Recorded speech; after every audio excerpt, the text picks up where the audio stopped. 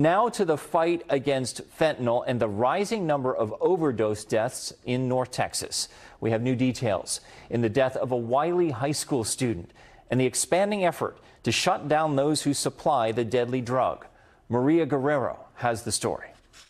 Regardless of the tragic choices federal authorities say led up to the death of Wylie East High School junior Chance Stovall, his father says it's a lesson for everyone. If it takes losing my son to help another family, right now that's what we have to do, because I can't bring him back.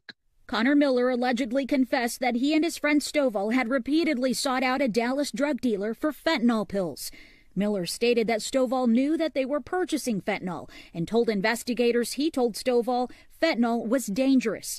He said they each snorted 2 crushed-up pills the night Stovall died in January. This one of many tragedies across DFW recently involving the highly addictive and deadly synthetic opioid the DEA says is sold as is or disguised as other drugs. Criminal organizations have tried to mimic these drugs to look like legitimate pharmaceutical drugs. However, now more and more we are seeing simply those who are suffering from a substance abuse disorder asking for fentanyl pills. Last week, police in Grapevine arrested a woman after her 47-year-old boyfriend died of fentanyl poisoning in November.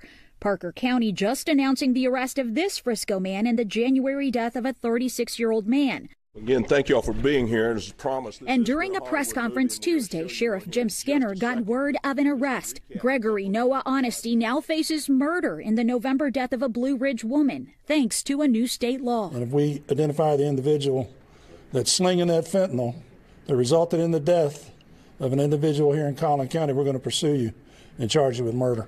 These 3 now murder suspects in a crisis authorities hope sends shockwaves and starts serious conversations at home. Maria Guerrero, NBC5.